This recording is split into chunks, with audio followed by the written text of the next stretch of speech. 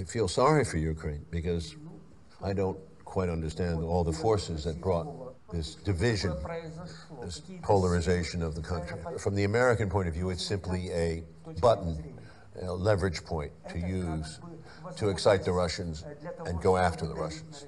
So I would be very worried if I was anybody in the world, a citizen, that the United States is going to use this Ukraine thing at any moment to push towards a hot war. The whole world is watching you. That's a fact. They're watching you because their hopes for your success. You think that was a plan of the Wall Street people, of the Western people, where they wanted to make Ukraine a dumping ground? You know, I don't even have to speculate about it. I'm sure of it. At the time of the collapse of the Soviet Union, many experts reasonably included Ukraine in the top 10 of the most developed countries in the world. Starting positions of the independent Ukraine were impressive. 1/3 of the whole USSR industry, the largest Black Sea shipping company in the world, rocket, aviation, and space industry. As a result, after reckless economic reforms, after breakdown of economic relations with Russia and other post-Soviet countries, Ukraine had a failure. Since independence, its economy has shrunk by 1/3, ahead of the poorest countries in Europe. After 2014, Ukraine took a sharp turn towards decommunization. Memories of the Soviet time fade one by one. But, together with the monuments, Ukraine is parting with its industrial grandeur. Okay, what happens? Wall Street people make money on this? Does Ukraine become a junk bond? Do they trade the future of Ukraine on stock market? Ukraine, as part of the Soviet Union, was the largest republic in the production of locomotives and diesel locomotives. Deindustrialization in Ukraine led to the fact that we now purchase these diesel locomotives from the United States of America. Who benefits, Mr. Stone? This is beneficial to those who today are lobbying illegal methods, affecting economic integration, the sale of their products. 5 years after the Revolution of Dignity, suddenly it became clear to everyone the West is not going to open its sales markets to Ukraine. Nobody needed to have unexpected competitors. It was much more profitable to force the Ukrainians to eliminate their potential. Ukraine used to be one of the few countries that could produce aircraft carriers. Now there is no shipbuilding in Ukraine. Ukraine used to create space rockets. Now it has no space industry, no aircraft industry. Ukraine doesn't have its own automotive industry. The military-industrial complex once brought up to $3 billion annually to the budget. Today, most of the enterprises are closed. Some of the enterprises are located in territory not controlled by Kiev. Naturally, to say that today we are trying to export these products, these amounts are insignificant, which, of course, cannot come close to what it was before. Because the less we produce, the more we will purchase. That this is one of the elements of this external expansion and external management that Washington has introduced in relation to Ukraine since 2014.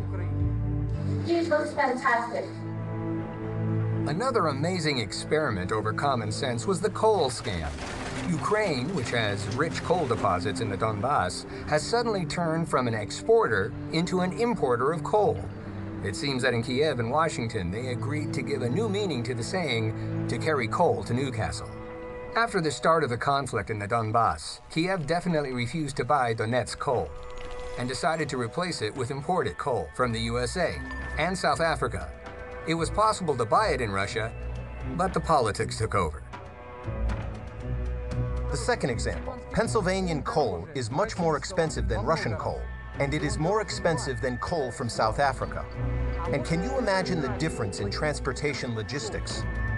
Ukraine and Russia, Ukraine and the United States of America, and Ukraine and South Africa. At the same time, today we buy 63% of coal imports from Russia. And we already buy 30% of all imported coal from the United States of America. Is this not the result of what you ask about? Is it not the result of who benefits? Who does it? Those who benefit from the sale of their products in Ukraine. In order to avoid domestic production, so that the country from the manufacturer turned into the country of the acquirer and the buyer. That's what the benefit is. Is there any oil, gas? There's nothing here. You know, we have oil and gas everywhere, but we do not produce it. It needs to be developed. Therefore, Ukraine is rich in resources. But resources require investments that must be made in the economy of Ukraine in order to extract these minerals. But the situation with the investment and investment climate in the country is extremely bad. The economy is not developing. The investment climate has not been created. There is pressure from the administrative resource. Raider seizure of business. The lack of a fair judicial system. So who would invest? However, there were brave people who decided to invest in Ukrainian oil. The attention of world media is attracted by one company, Burisma Holdings. There are very, very interesting people on the board of directors of Burisma. For example, Hunter Biden is the son of the Vice President of the United States. Of course, this state of affairs is welcome, but one detail interferes. The son of the U.S. Vice President received his post almost immediately after the official visit of his father to Ukraine, in the light of obvious interest of Biden Sr. in everything that is happening in Ukraine. Ex-Vice President Joe Biden, his son Hunter Biden has a deal in Ukraine. Explain that. Yes, his son was and remains on the board of directors of one of the companies that is engaged in oil and gas production in Ukraine. So this also explains the economic interests of the Biden family. Not only the son, but probably his high-ranking father as well.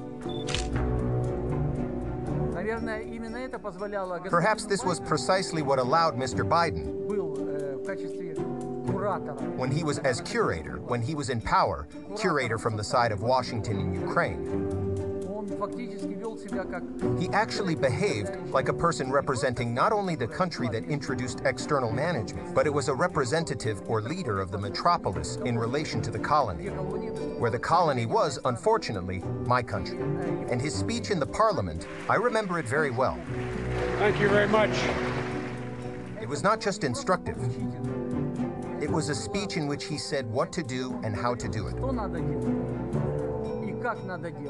And when stating his position, he didn't base it on argument or explanation, but on the fact that this decision was made somewhere overseas. The Office of the General Prosecutor desperately needs reform. The judiciary should be overhauled. The energy sector needs to be competitive, ruled by market principles, not sweetheart deals.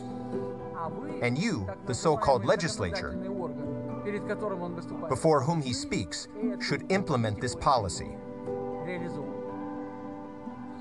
Ukraine needs a budget that's consistent with your IMF commitments.